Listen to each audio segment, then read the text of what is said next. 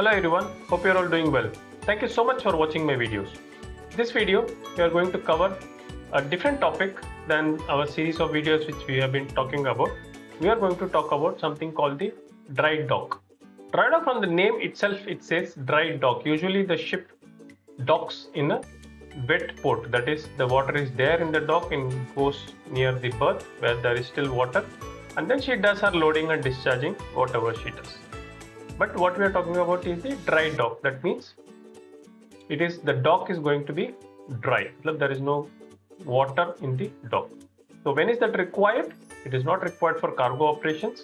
Basically, it is required for the maintenance purpose. So that is what we are going to see in this video. Let's jump into the video.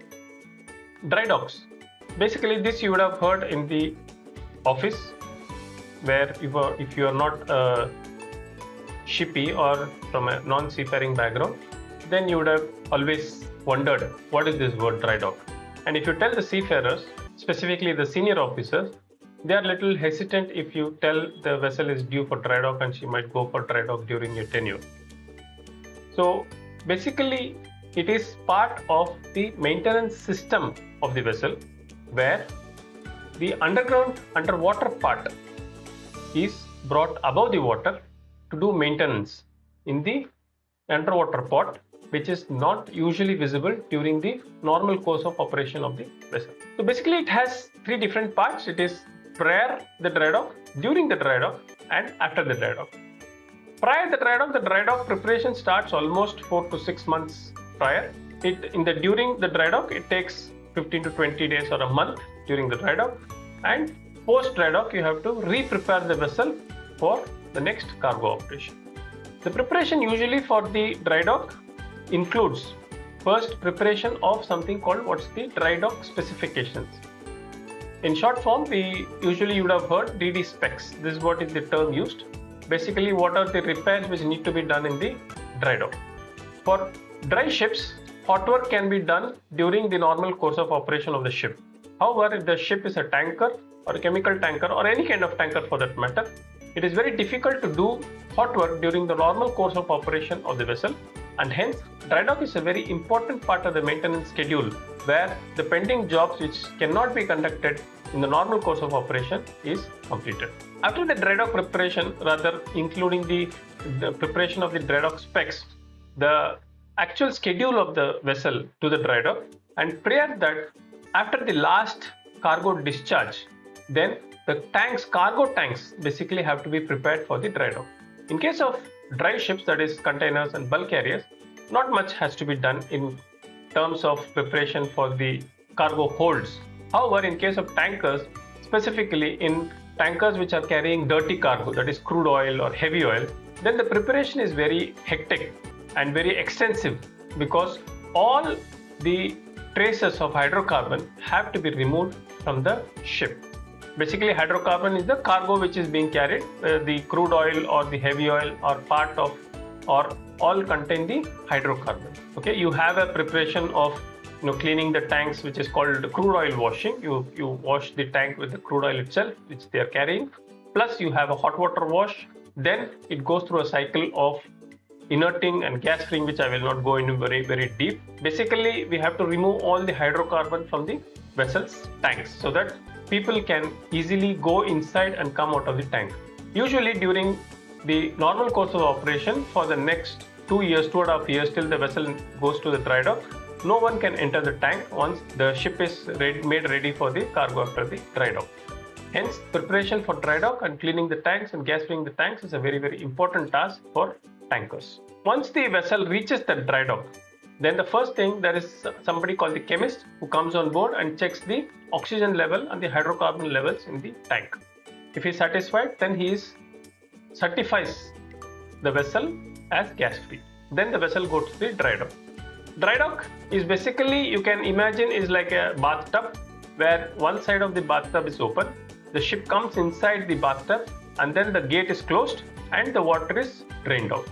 Hence, the ship sits on something called the blocks. This block is also not randomly placed. They have a proper block plan, so that where the blocks have to be kept are all designed and planned before, because they have to look at the plugs. There are tanks which have bottom plugs also, which you can just drain it out. You have plugs in the bottom side of the tanks, and all those have to be taken care. They have some other equipments also under the water. Hence, the block plan is a very, very important document which states where the block have to be kept. Okay. So once the ship sits on the block, then what happens? Then the inspection of the underwater hull takes place. The surveyor comes, he inspects. There will be a lot of undergrowth, there will be a lot of sea growth, there will be a lot of barnacles which will be growing on the ship side. So all those have to be cleaned and the ship nicely painted. There are some inspections also done of the propeller, rudder, etc., that everything is in fine. Then once the ship is painted, then the ship is refloated. Basically, the dry dock usually goes for around 20 days, 30 days in a standard practice, where there are no steel renewals per se. If the ship is old and if the surveyor feels the ship's thickness of outside hull is become thin, then maybe he might recommend some steel renewal. That means you would have to cut and replace some parts of the vessel outside hull. So in that case, it might take a little longer, but usually the total duration is 20 to 30 days. In the 20 to 30 days, the ship is actually in the dry dock, maybe maximum to 10 to 12 days or 14 days. Because the dock space is very, very precious and it is very, very important. And the whole dry dock period itself is very tightly packed. That is the main reason where the seafarers, senior officers usually are a little hesitant, because it becomes very, very hectic. From the preparation of the dry dock, like preparing the DD specs itself is a lot of documentation. Then the final preparation, if there is the tanker, then you have a lot of equipment which have not been used for last 2 years. All those things should be activated and then we have to use them. And in the dry dock, because the time is short, because every day in the dry dock is a non-earning day for the owner. Hence, he wants to make it very, very short. Unless you have a major repair or anything, he wants to make it as small as possible. So that is main reason for the senior officers to little hesitate if you tell the vessel is due for dry dock, if they have already attended dry dock in their previous ships, etc. Junior officers and ratings are usually interested because they get to go outside, and the junior officers also have a lot of opportunity for learning, because there will be a lot of equipment which will be opened up, which are not opened up during the normal course of operation, and also the underwater portion which usually nobody sees during the normal operation is visible, and you can go down and inspect, and you have a lot of learning opportunities for the junior officers. Hence, the seafarer's perspective, it is a little hectic duration for the dry dock period. Now let's go into the technical side of the dry dock, and we will see what are the types of dry docks. What is a dry dock?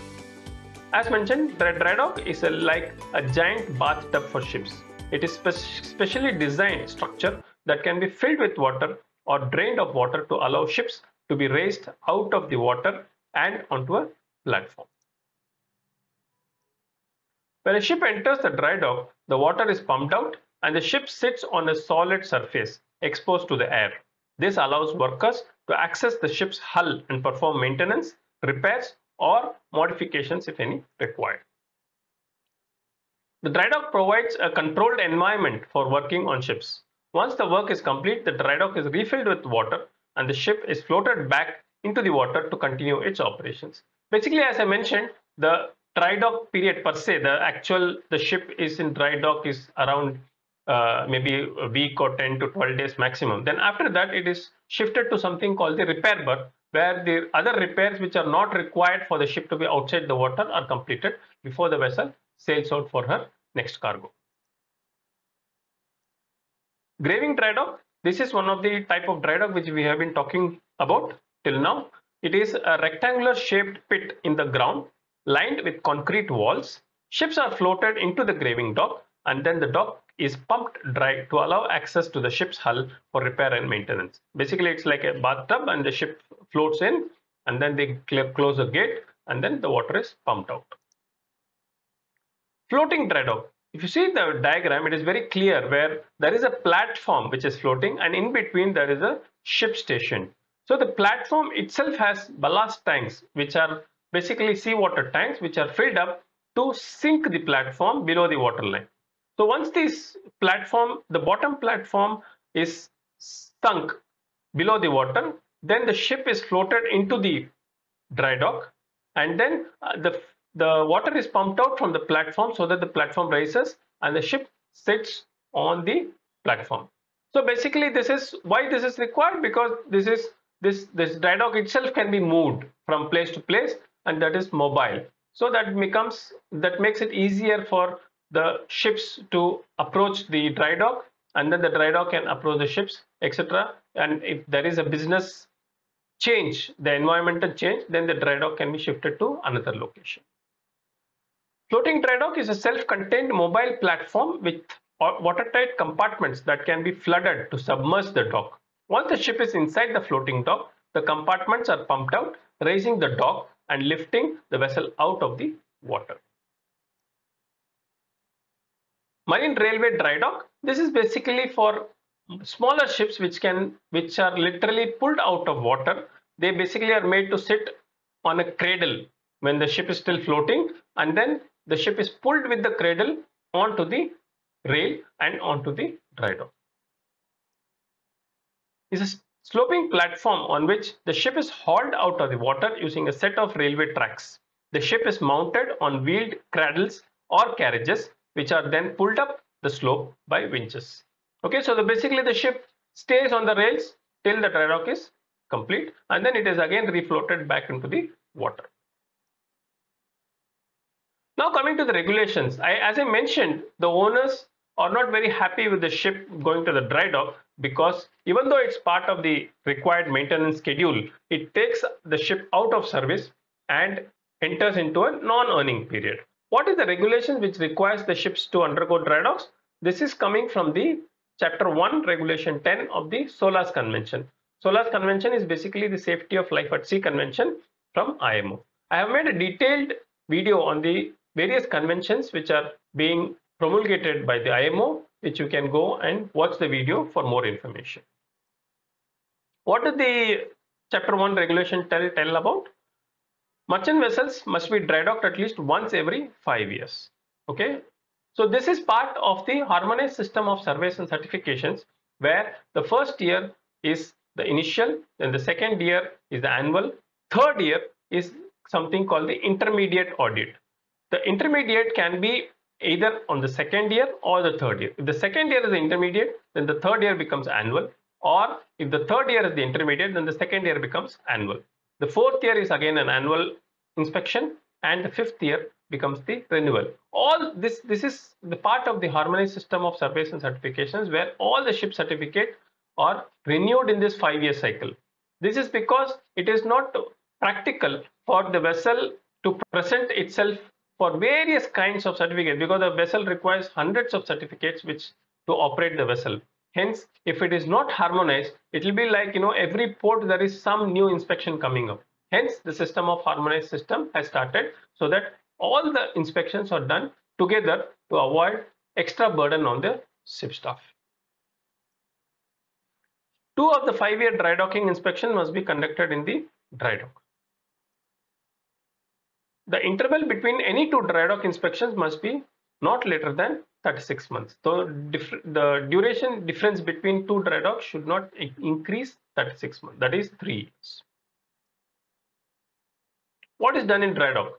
What we have already seen: hull inspection and repairs, propeller and rudder inspection and repairs, if any, underwater hull cleaning, hull painting, repair of underwater pipes and equipments in engine room, which are not possible during the normal course of operation, because all these pipes and machineries will be submerged. That will be below the water line, maybe inside the ship and dry, but it will be below the water line. So as soon as we open the pipe or the machinery, the water will start gushing in. Hence, it is very important to operate or maintain these pipelines and machineries once the vessel in the dry dock. That completes the small and short video on what is dry dock and various aspects from the technical, regulation and the seafarers side. And I hope it has given you a fair idea of what a dry dock is and what type of dry docks are used and what is the seafarer's perspective on dry dock. If you like the video, click the like button and share the video as much as possible in your circles. Thank you so much for watching my videos. We'll see you next time. Thank you so much. Have a nice day. Take care. Bye-bye.